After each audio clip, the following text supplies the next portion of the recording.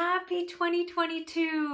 My goodness, welcome to a brand new year on The Elegant Life and a new year for you personally. You know, I thought that I would start off this year by getting personal myself, showing you some of the reflections that I've done personally on 2021 and what I see and what I envision and what I actually feel that my soul is craving more of in 2022. And by doing this, I hope to guide you in some of the questions that you could be reflecting on yourself. Because what I know for sure is our next best year never really gets there without knowing what's worked and what hasn't, and deciding, consciously making a choice about what we're going to put as our focus for 2022. So let's get personal. Let's have a woman-to-woman chat. Before I get into all of that, I'd love to invite you to subscribe to this channel. If you're someone who is really looking at going into this new year, wanting to know how to live in your feminine energy. I mean, we have masculine and feminine, and we have to know how to create them in harmony. Yet a woman can truly be her most empowered self when she's living from 80% feminine. And that's what I teach you here at this channel. It helps you manifest, live, and have extraordinary confidence. So go ahead and click the subscribe button if that interests you. So one of the first questions I always ask myself is, what worked in 2021 and why? It's so important, I find, to look back and think, okay, that worked. I could see the benefits of that, and I'm just going to continue doing that. If we don't do that, perhaps we'll let positive things that we've been doing go by the wayside. I know I'm going to talk about that a little bit in a second, of one thing that was really working for me at one time and I let go and I realized, geez, I need to bring it back. So I'll get to that in a second. So what did I do that worked? For me, there was a lot that I had decided at the end of the year before this to simplify things in my business and my work. It was changing people on my team. It was adding people to my team. It was releasing certain things that I was doing or I had in my business, and that just really worked. And then if I ask why, it's because something that I bring back all the time is to know your top 5 values. And your top 5 values will always be your compass to come back to, right? And one of my top 5 values is freedom. And I realized that different aspects of what I just said were causing me to feel a lack of freedom. And that was just not working for me. So I fixed that in 2021, and I constantly checked in with myself to see where I could refine things even more. And I'll tell you something, last year in my business was A, the most successful year I've ever had, and B, literally was the happiest year I've ever had in my business. And I love my business, but like, to say that it could get even better was just amazing. So that really worked for me, and I am going to continue this year checking in. Is there anything else I can refine, let go of? Do I need a new staff member? Do I need to let someone go? Like, I will constantly be checking in with that. So I would invite you to ask yourself that question. What worked for me in 2021 and why? And then the opposite, right? The contrast is useful information as well. What didn't work? One thing I stopped doing that didn't work for me is this habit that I used to have. It was a question I asked myself every day. And I know some of my clients are going to gasp that, Erin, you didn't ask yourself this question, because I teach all of my clients to ask this question. I think what happened was, because there was this period of time where we had to so abruptly move from Dubai to our home in Turkey here, there was so much change that I really fell out of some of my habits that I had. And when I reflected on what I felt was missing last year, I thought, oh, it's because I didn't ask myself this question. So you're probably saying, what is this question, Erin? It is simply this. What does my soul want to enjoy today? Every morning, I would ask myself this question. And this is magical when you ask yourself this question. So I would give that as a little tip to you, which leads me into the next question. When were you happiest in 2021? What were you doing? What were you experiencing? What were you enjoying? Who were you being? And I really recommend journaling this one out, okay? Because wow, can it bring you some really brilliant information? Think back over the year.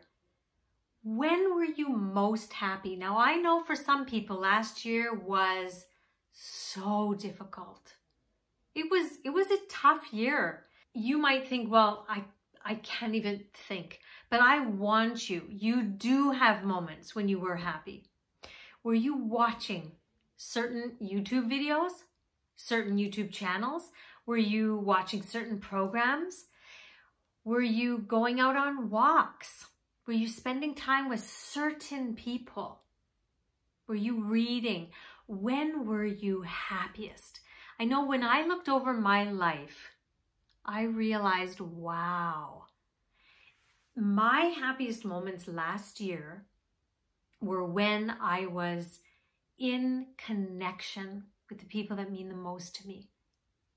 So when I was going on walks just with my husband or with my family in the morning, I was so happy and content.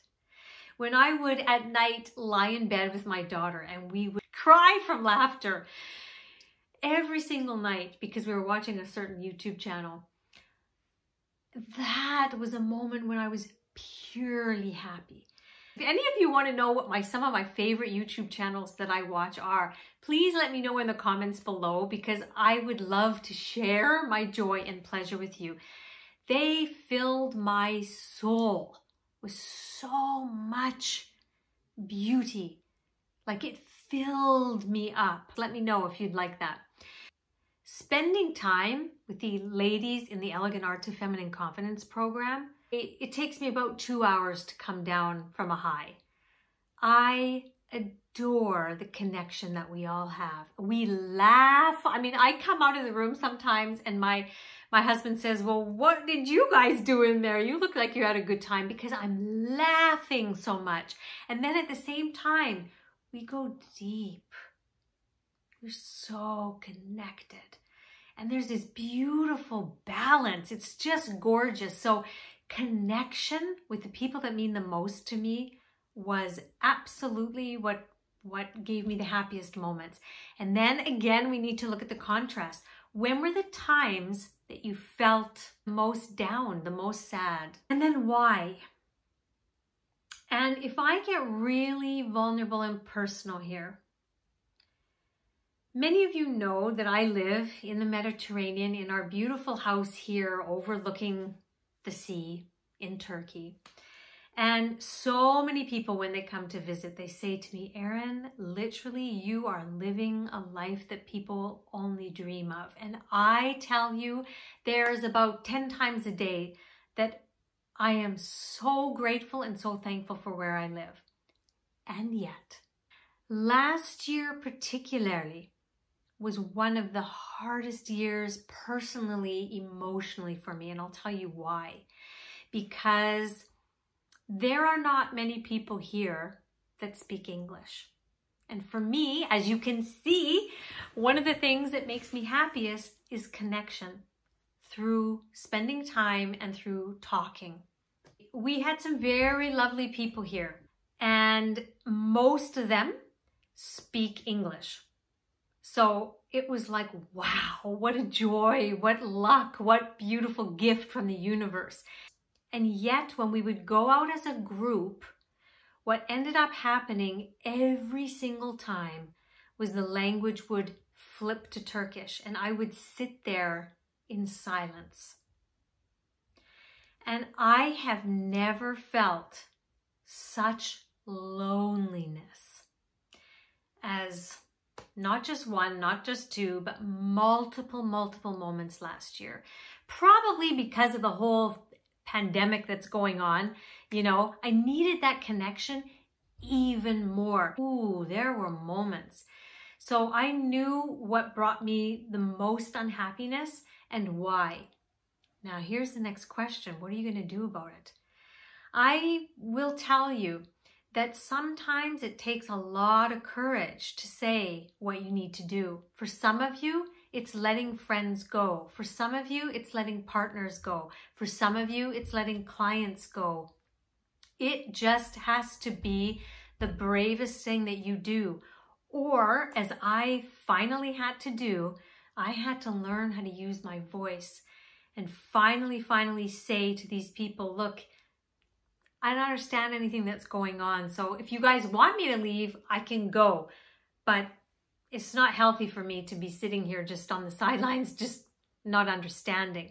And there was one moment when someone said, but it's good for you to learn Turkish. And I said, no, because this is not what I come to these gatherings for. I don't come here to learn Turkish. I come here to connect.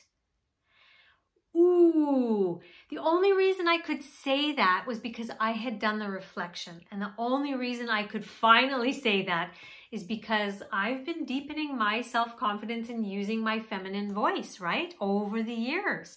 So this is something that never could I even have thought of doing. And now I was able to do. So again, what did not work for you? Were there always friends that you would talk to and you would leave feeling worse? Whatever it is, what didn't work, why, and with this one, what are you going to do?